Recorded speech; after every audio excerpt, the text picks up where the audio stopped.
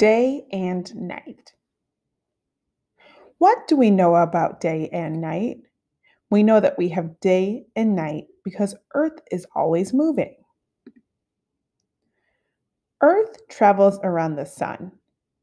It takes 365 days or 1 year for Earth to make one trip around the sun.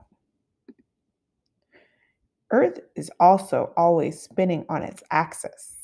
Earth's axis is an imaginary line that goes through the middle of the planet. It takes 24 hours or 1 day for Earth to spin on its axis one time. In 1 year, Earth spins around its axis 365 times. Because Earth is always spinning, the sun can only shine on one part of Earth at a time. It's daytime on the part of Earth that is in the sunlight.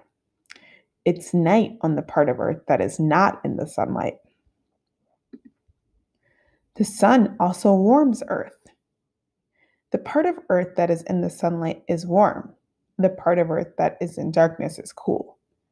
That's why it is warmer during the day and cooler at night. Scientists use telescopes to learn how day and night work. You can use telescopes in your own eyes to learn about this too.